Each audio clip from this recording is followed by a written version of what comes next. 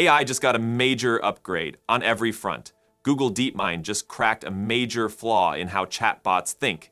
Now, instead of being fooled by flashy nonsense, they're finally learning to focus on truth, logic, and what really matters. Over in China, researchers turned a weak math model into a reasoning machine that can go head-to-head with some of the smartest AI out there. Meanwhile, Meta just launched a billion-dollar AI super team packed with talent from OpenAI, DeepMind, and Anthropic. Microsoft?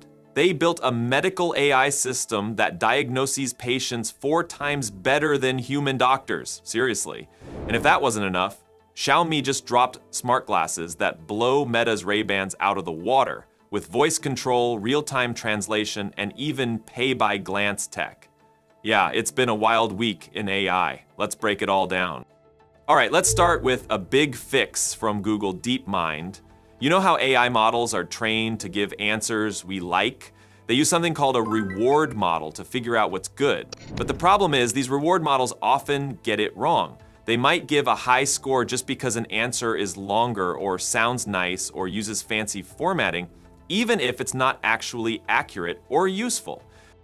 To fix that, DeepMind teamed up with researchers from McGill University and Mila and built a new system called Crome. It stands for Causally Robust Reward Modeling, but what really matters is how it works. Instead of just training the model on random examples, they taught it the difference between what really makes an answer good, like being factual or logical, and what just looks good on the surface, like being polite or long-winded.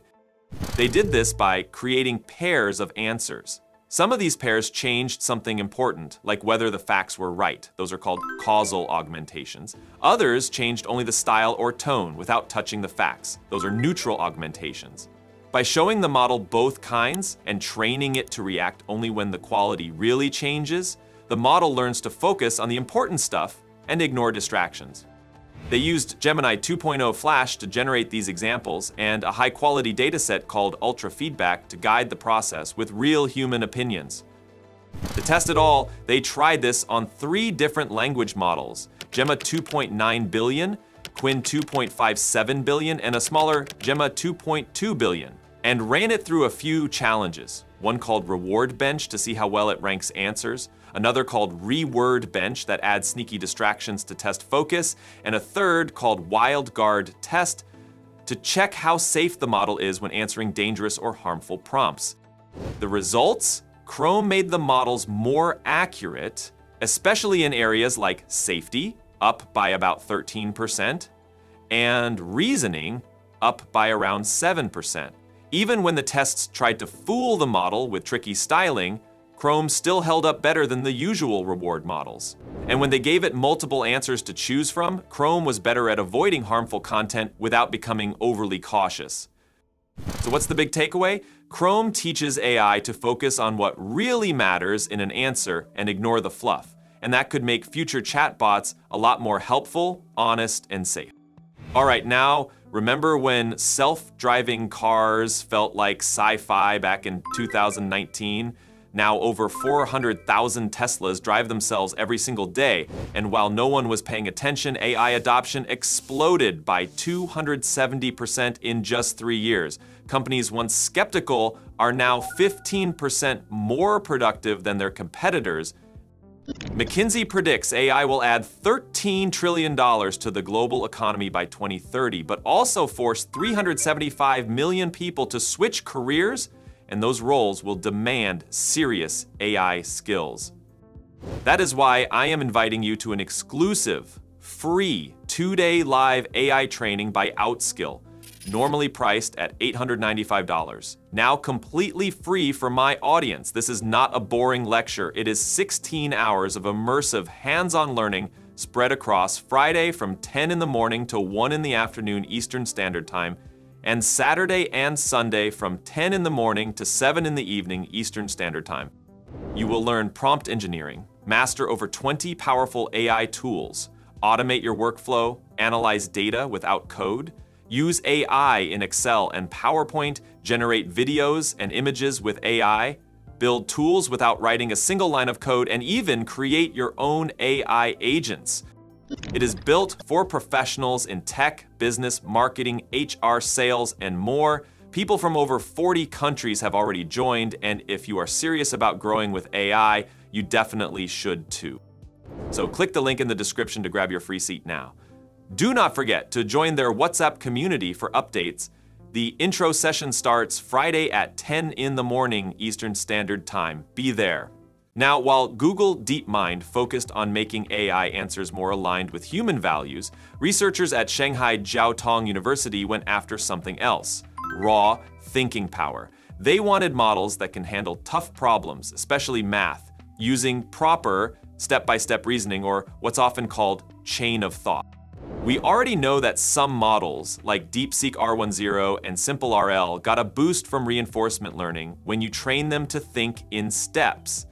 That trick worked well on the Qwen family of models, but when they tried it on models from the Llama family, things got weird. Instead of getting smarter, Llama's answers just got super long, up to 4,000 tokens, without actually becoming more accurate. So the team figured the real problem wasn't the reinforcement learning itself. It was how the base model had been trained before that. Their fix? A two-phase training plan they call stable, then decay. In the first phase, they trained the model on 200 billion tokens of high-quality math data from a mix called MegaMath Web Pro. Once that training levels out, they split the model into 3 branches and continue training, each with different types of math and reasoning questions, about 20 billion tokens per branch. They called the new model family OctoThinker, since each version focuses on a different kind of thinking. The long branch keeps all the detailed reasoning steps. The short branch trims it down. And the hybrid finds a middle ground. It's like giving the model 3 different study styles and seeing which one performs best. They tested all 3 versions on a bunch of well-known math benchmarks: GSM 8K, Math 500, Olympia Bench, and even the American Math Competition from 2023. And across the board, every OctoThinker version outperformed the original Llama model by at least 10%. The long version even matched Qwen's performance, which is impressive because Qwen is already known for being really good at step-by-step reasoning. The biggest win, OctoThinker didn't fall into that long and messy answer trap. Its answers stayed clean and focused, while regular Llama just rambled on when put through reinforcement learning. The researchers say this shows that if you train the base model the right way first, reinforcement learning can build on top of that and actually improve performance, instead of just making things noisier. Looking ahead, they want to expand OctoThinker with even more advanced abilities like plugging in scratch pad tools or math checkers, and they're pushing for larger, cleaner math datasets since most of the current ones are still under 100 billion tokens. The goal is to build models that are ready for smart reasoning right out of the box without needing extra patchwork training later. Now, news of smarter models naturally turns into a hiring frenzy, and Meta is racing hard to catch up. Mark Zuckerberg just announced Meta Superintelligence Labs in an internal memo made public by reporters. The freshly minted group folds all of Meta's frontier AI work under one roof, and the company spent a multi-billion-dollar package to lure Alexander Wang away from Scale AI and hand him the Chief AI Officer badge. Former GitHub chief executive Nat Friedman joins as a partner, and 11 other senior researchers from Anthropic, Google DeepMind, OpenAI, and similar shops signed on after receiving offers rumored to sit well inside the 8-figure range. Meta also sniffed around acquisitions of Mira Murati's Thinking Machines Lab, the search engine startup Perplexity, and Ilya Sutskever's Safe Superintelligence venture, though none of those talks reached the binding offer stage. Inside the memo, Zuckerberg says the lab will start research on our next generation of models to get to the frontier in the next year or so, signaling that Meta wants to leapfrog rather than merely match the state of the art. Given the talent arms race, a lab stocked with ex-Anthropic and ex-DeepMind minds makes Meta's comeback bid look serious. Microsoft, for its part, chose medicine as the proving ground for multi-agent coordination. Mustafa Suleyman's AI division unveiled the MAI Diagnostic Orchestrator, nicknamed MAI DXO, and called it a tangible step toward medical superintelligence. The orchestrator works like a debate panel. It queries several foundation models: OpenAI GPT, Google Gemini, Anthropic Claude, Meta Llama, and XAI Grok. Then blends their answers into a single plan. The team pulled 304 real case studies from the New England Journal of Medicine and built the sequential diagnosis benchmark, which walks through the classic clinical sequence: note symptoms, decide which test to order, evaluate results, repeat until a diagnosis clicks.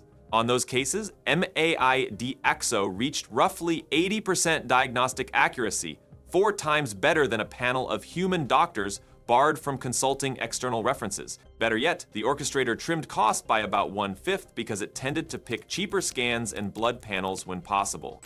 MIT's David Sontag and Scripps Research's Eric Topol praised the study's rigor, but warned that true proof needs a live clinical trial where physicians and AI tackle real patients head-to-head.